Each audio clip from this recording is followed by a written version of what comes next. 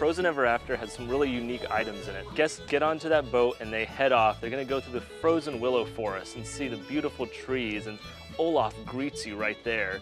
You're gonna go through Troll Valley and see Grandpappy Troll telling the story to the kid trolls. Ascend up to the Ice Palace, see Elsa, Anna, Kristoff, and Sven all singing inside there.